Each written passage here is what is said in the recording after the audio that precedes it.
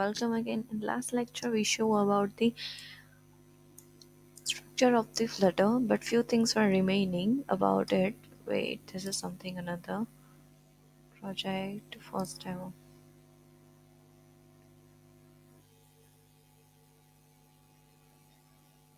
Okay, so we stopped here. So in this code you might be wondering what is this stateless and build and material app and all. So let me just make it clear with you what is the stateless widget. So stateless widget, there will be two types in the Flutter. One is stateless widget and another one is stateful widget. Stateless widget is it's something which is gonna be uh it's not gonna be changed, it's just gonna be immutable. Like if I name the app name this is Flutter demo, this is not gonna be changed. If I name the theme data and primary switch color blue, it is not gonna be changed. Where in stateful widget I have something like title, which is in I'm gonna display here, and other thing is I have counter. So unclick of something there is then click of the but floating, there's one floating action button. So on click of the increment floating action button, there's one method named increment counter. So it will increment the counter one by one. So if something value is if the value in the class is being changed, then here we will use stateful widget. If otherwise if it's constant static not gonna change, then it will be included in stateless widget. So now let's run first of all what is this boilerplate code wanna say to us. Let's just run with flutter run. If here I could see there is a one device is connected with me, right? So let me run. If there is no device connected is so that it here it will show the no devices. When you click on it, it will show the available devices which on your system you have. So you can just choose it and then run flutter run.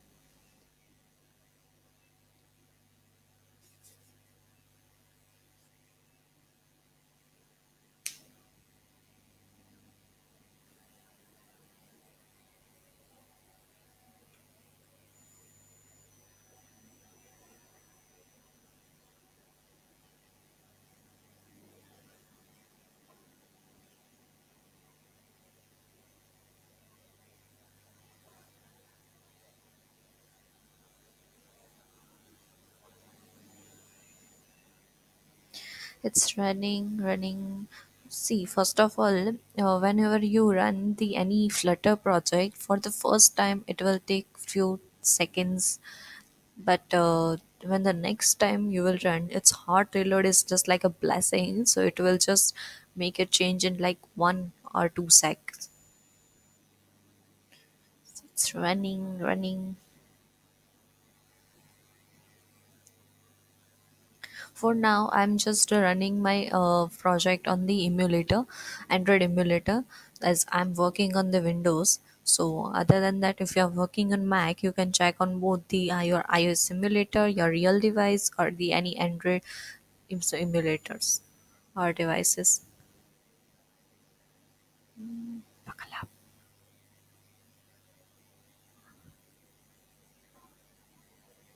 I know my system is slow, so it's taking more than expected time.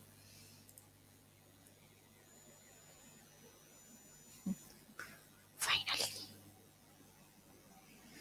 that's it. Build is done.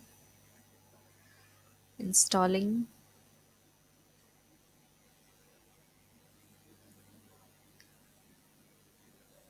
Okay, so here it is. So this boilerplate code would give us one app bar with one text in the center and the one floating action button in the bottom right. Yeah, here it is. So on the click of it, you could see it's just doing increment. Yeah, so this is the all the boilerplate code which Flutter gives us. Now let's just change it. Let's clear all the code, flush it out. Let's start with the beginning. Import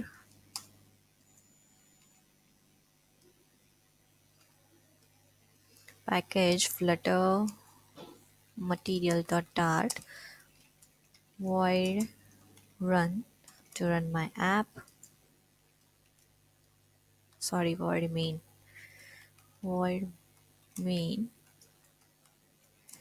then run app.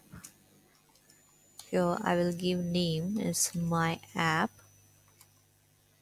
Okay, here is it is not defined yet, so it is giving me error. So let's make it class my app extends. Here it will extend, use extend. I'm using stateless widget. Now one method is missing. It will say tell me to create one missing override method. So I will just the build.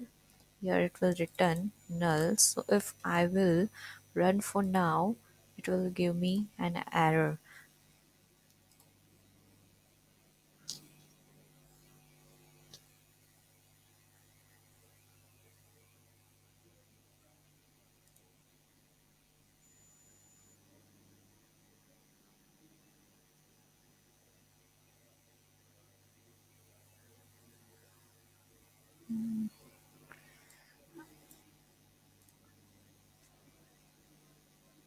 It's running.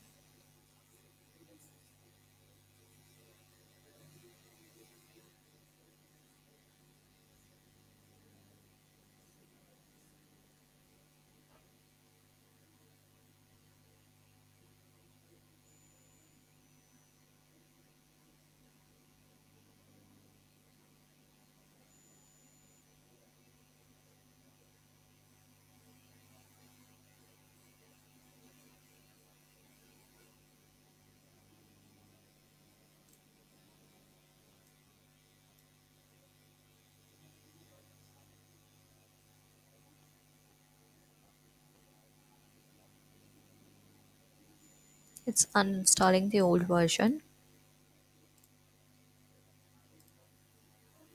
See, I forgot to tell you that whenever you use any Visual Studio ID code, you have to add one plugin, two plugins for Flutter.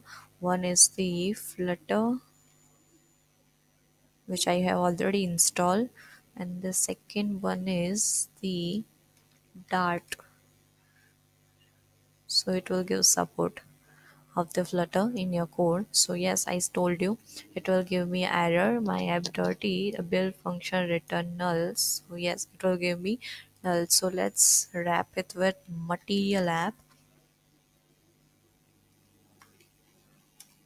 In material app, that I have few options. The first one is home. In home I can name it any other class I want to use. For now I am using scaffold. So what is scaffold?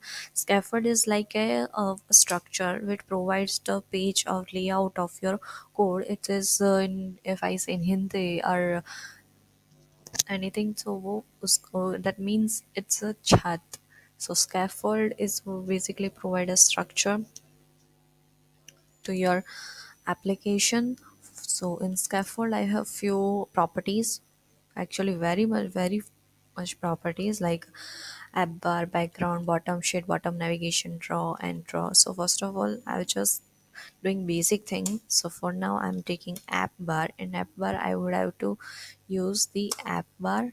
And app bar I have few properties: name, action, bottom, brightness, opacity. For now I want to use title. So in title I want to use text. So let's take it text and then name it first app, right? So let's see.